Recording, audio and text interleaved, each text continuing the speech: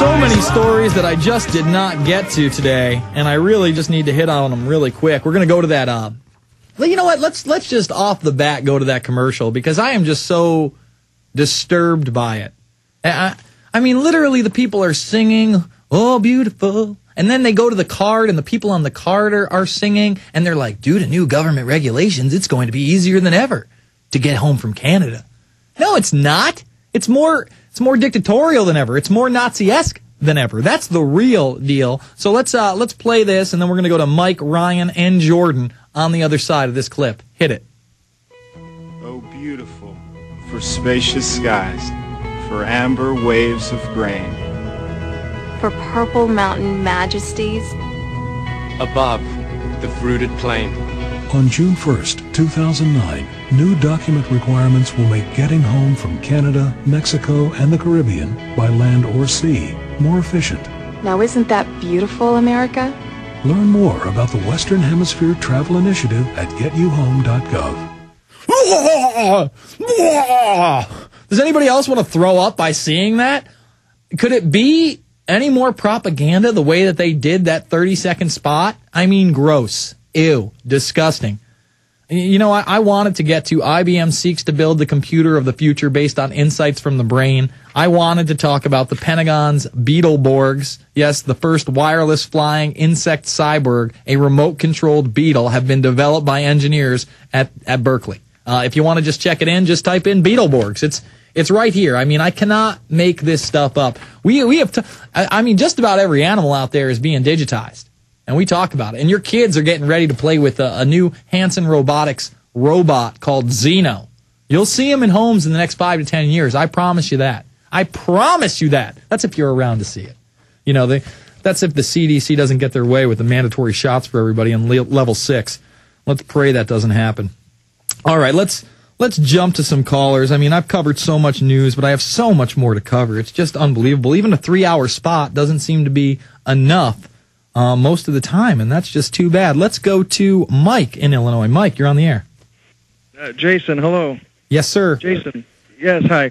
We know, what we do know is, you know, people have been gaining a lot of weight over the years, specifically like 10 years, or, you know, from processed foods. And a lot of people have said, well, maybe people are just lazy and this and that. But, you know, processed foods, you know, the body can't really metabolize those. And then, you know, I mean, so that's what we sort of do know. But and another thing we know is the processed corn syrup has mercury in it now, and that, I mean, that is totally unbelievable. I mean, it is unbelievable.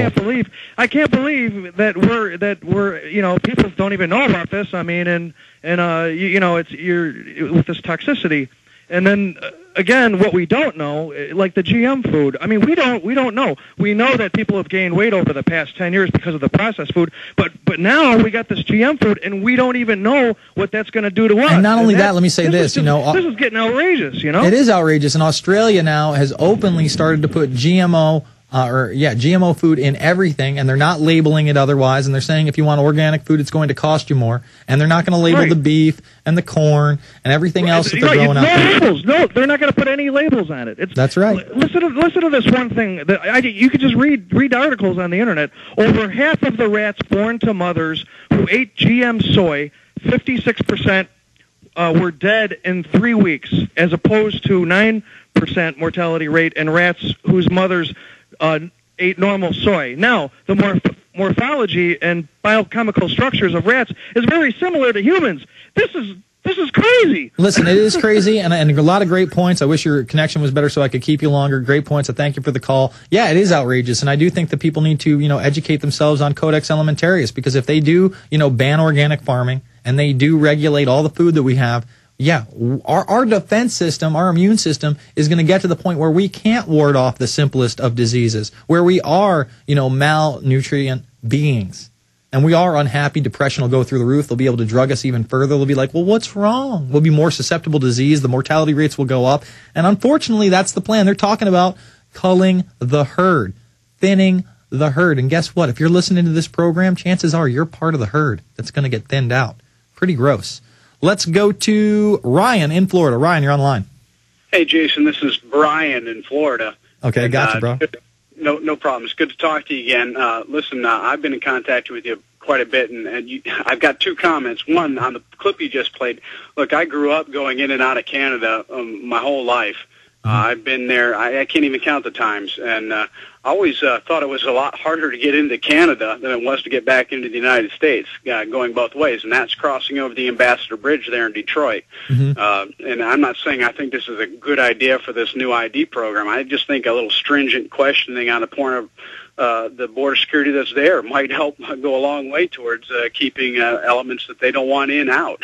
Yeah, but that's not what it's about. You know that. It's about tracking, tracing, and RFID. No, I agree with you, man, because, I'm an upstate New York guy, and I've been up to Canada, too. It's usually not that difficult. You go up there, you show them your U.S. license, you tell them why you're going there. As long as there's nothing going on, they're like, all right, we'll see you later. Exactly. But that's not the way it is anymore. It's never been a big deal. Yeah, never. It never has been a big deal, and I really hate the thought that it's going to become like traveling to Europe now. Yeah, no, it's out of control. What else you got for me? The other thing I had to talk to you about, I'm an independent documentary maker here in Florida myself, and I've been working on a film called 3 Weeks in September for a number of months, trying to get the word out about 9/11 first responders and the health issues that they're facing. And recently I've had a problem with a gentleman who I know you had a run-in during Loose Change second edition at the very least. I don't really wish to mention his name, but there's a lot of video of you having this conversation with this gentleman. He has now, in the last 96 hours, been spamming my email box. Well, let me warn you about him, all right? Because that's actually, I thank you for the call. That guy was in the second edition on the... Basically, there was extras when I was down at Ground Zero on the 4th anniversary, and he was an auxiliary fireman, and he actually gave us an interview. He's a lunatic. He's a schizophrenic. I've been to meetings with him. He's hot. He's cold. Again, he gave us a full interview, and then he turned the tables. And unfortunately, some people out there are just mentally ill, and the less attention you give a mentally ill person, the less that they will bother you. It may seem like a full-on assault at first, but just, that's somebody I haven't even thought about in years or talked to in years. And I think the last time I saw him was actually the memorial for Daniel Wallace, where he just did some really inappropriate things there. It was the wrong place and time for him to say what he said. And he's just a bizarre individual, and it's really unfortunate that he acts that way. Let's go to Jordan in Georgia. Jordan, you're on the air. Hey, how you doing, Jason? Good, man. Yeah, I'm a big fan. I really appreciate what you guys are doing, and I just wanted to call because until I started listening to you guys, I started listening to you guys through George Norrie and Coast to Coast, and I was right on the bandwagon with the whole global warming thing, and until I started listening to the alternative science and the idea about the solar cycles, and that's really what's taking place here as far as global warming goes. But the thing is, I'm a little concerned because there are a lot. This is kind of off topic, but there are a lot of other degradations that are going on. I mean, there's the economy. That's one approach they're having, just destroying the economy. But they're also trying to destroy the natural ecosystem, so we can't be self-sufficient. It kind of goes in line with your previous caller.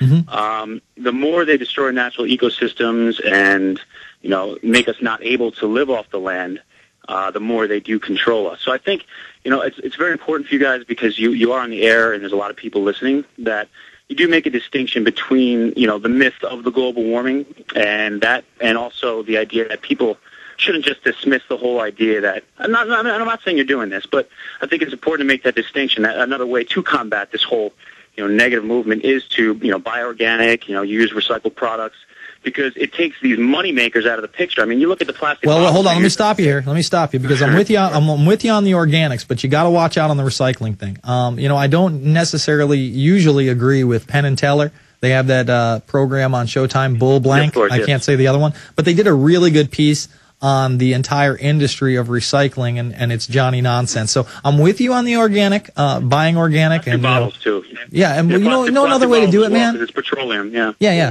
Oh, well, listen.